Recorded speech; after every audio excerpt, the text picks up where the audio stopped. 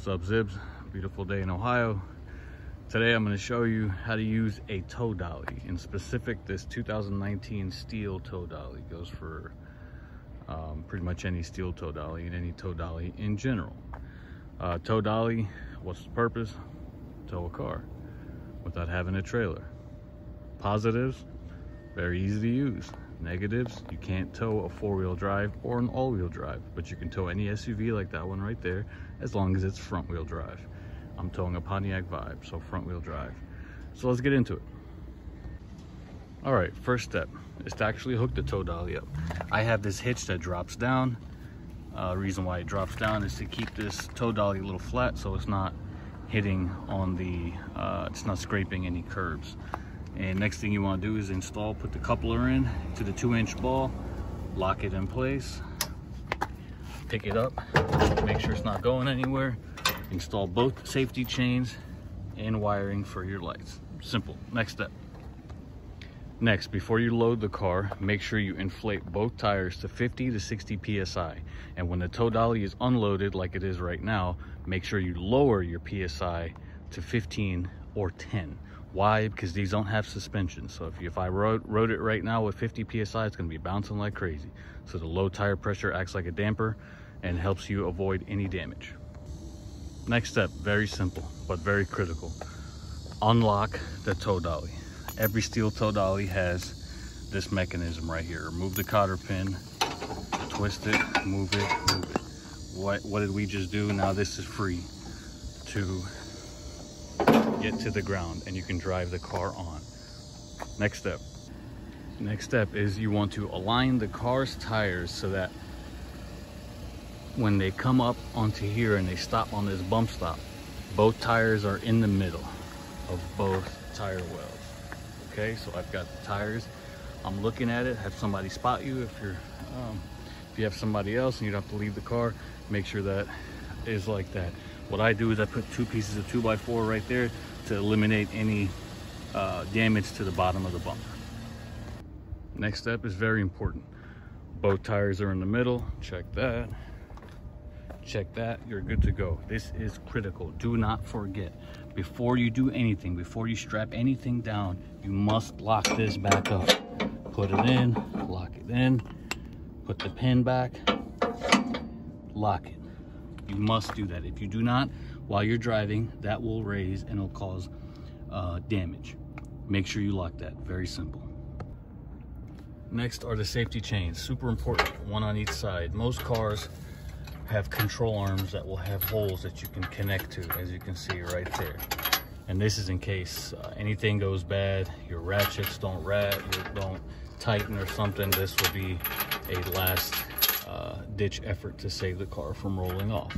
So very important. Find yourself a couple holes, latch them on, you're good to go. Next step is probably the hardest, and it becomes a lot easier with practice, but I've laid it out here. This is how you're going to strap the tire down. I've laid it out here so you can see. You can imagine that this is that tire and it's going to look like this. So you've got this brace on top. This is going to go on the outside of the tire. This is going to go on the inside of the tire. And you want this hook, if you have something that looks like this, facing this way. That way you can hook this onto right here. Like that. That's eventually what it's going to look like. And then the end here, this will end up right here, and you will loop this through the ratchet system and tighten it down, and I'll show you what it looks like when I'm done. Okay, as you can see, it's installed on the tire. That's on top. This is snug around the tire. So is the other side. The J hook's connected in the center of the wheel. Come around here. It's in through the loop. Down here. You've put it in through. You're gonna use your right hand, left hand, whatever hand you need. Tighten it, pull it as hard as you can, and then use the wrench that is provided. And simply just tighten. Tighten, tighten, tighten until this has no slack, that has no slack. And that's good. Repeat on the other side and you're good to go. All right, now that you're all strapped up, you want to make sure these are as tight as possible on both ends.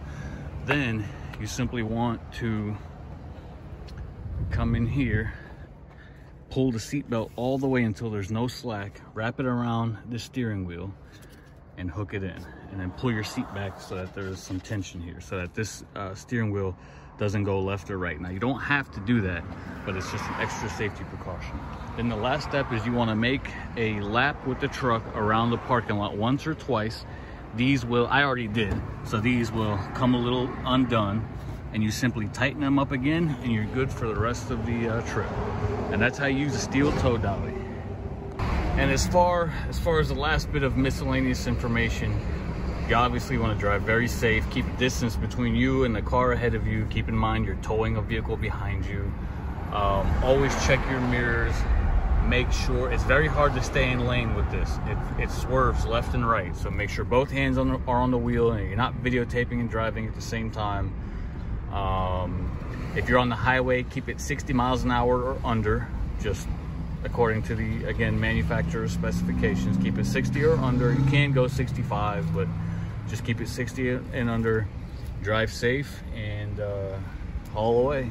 That's all I can tell you. All right, now here is how to remove the car off the tow dolly. Basically everything in reverse, but I did want to point out it's very, very important that the first step is not to loosen these, is to loosen that. You cannot forget. Very simply, loosen that, take out the pin, and then the next step after that is to remove the chains. You must remember that. If you loosen these up, the ratchet straps, and you loosen that and you try to get the car off and you forget all this, you're gonna ruin some shit. So that's the first step to removing. The next step is to remove the straps. Now on this particular steel toe dolly, it has this ratchet system with the wrench. So you're gonna take your wrench, you're gonna go up one level while depressing this right here at the same time, and that will give this slack and you'll pull it right off. And then you simply pull it all the way off the wheel, repeat on the other side. Then you're gonna want to come back inside the car.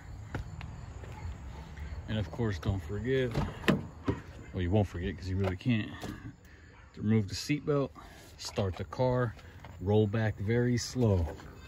You want to roll back until the tire comes right here. And when that happens, this will fall flat to the ground, and then you are absolutely ready to go all the way back and remove the car.